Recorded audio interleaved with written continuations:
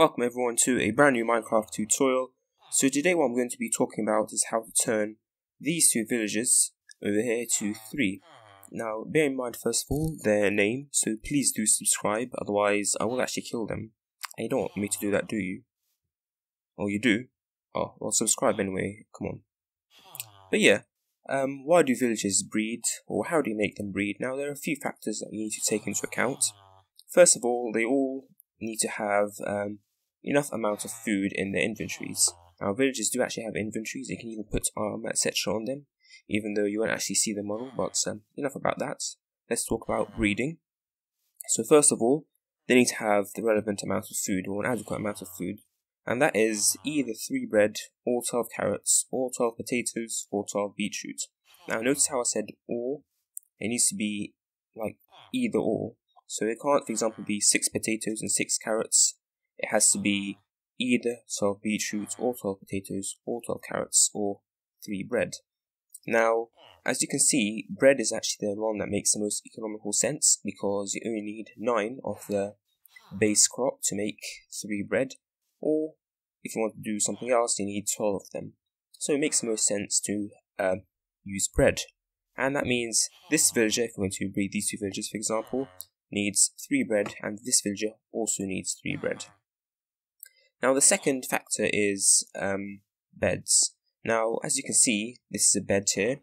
Beds are really not that hard to make, but what they need to be able to do is they need to be able to see that there is a spare bed that a villager can claim. So for example, they probably won't be able to see this bed here, so this bed is useless. But if I put a bed here, then they wouldn't breed, because they'll be like, well, one of us has a bed, what we need is 3 beds, so then we both have a bed and the baby villager also has a bed. Now another thing that you take into account is that the bed also needs to have 2 blocks on top of it that are clear, so then a baby villager can jump on them, because the baby villagers, like baby humans and myself, like to jump on beds. So if I put a grass block here, that'll be a no. Even if I put a grass block here, they'll still not consider that as a valid bed. And also the baby villager should also be able to pathfind its way onto it. So I think even this one here, this half slab, wouldn't count. So they'd consider it as a full slab, and they would not walk onto it. But I'm not too sure about that, but do be careful.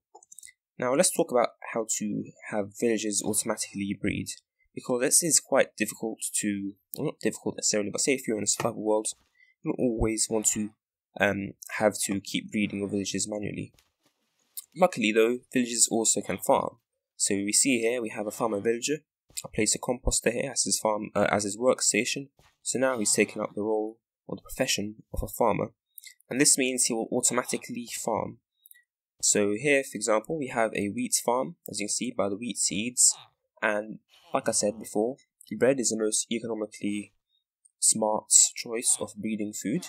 But what this villager will do is he will, wait around until there's wheat, and then he'll pick up the wheat and he'll plant some new wheat seeds. And the wheat, once he gets 3 wheat in his inventory, it'll be turned to bread. And once he has an excess of bread, then he'll give it to this villager here. And this villager and this villager here should also be able to see the 5 beds here. And I think we should do this technically. And so they will, talk amongst themselves. Once they realize that they have enough food, they'll also realize, oh look, we have beds here which are valid, so the baby villager can get to them and can jump on them as well. Then they'll breed and make a baby villager. So in this way you can quite easily make it so your villagers automatically breed just by farming a lot and then giving loads of food. The beds obviously you'll need to keep adding, but there's no real way of automatically making beds, unfortunately. And of course, if you want to make this more efficient, just add more farmland, and once you get loads of farmland, also more villages or farmers as well. So yeah, that is just about it really for villager breeding. It's quite a simple thing. Just make sure they have a valid bed or valid beds, and also enough food. So thank you for watching.